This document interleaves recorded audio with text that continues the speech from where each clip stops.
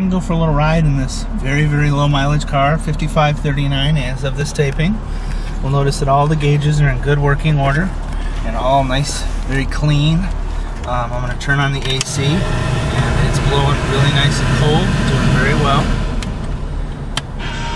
Radio, nice, works very well. Our telescoping wheel, and then in the back, our tilt. So all in good working order. A really nice car, but let's go for a ride. Now, a car with only 5,000 miles on it should expect to drive exactly like this one does. We'll pull out. The car accelerates very nicely. I'll roll this window up. See, it does very well. We shift just like we should. And I won't tell you that the 80 cars have the most power in them, because that wouldn't be true. But this car gets down the road just fine. It's very nice and comfortable on the highway. We'll have a great time driving it, no problem.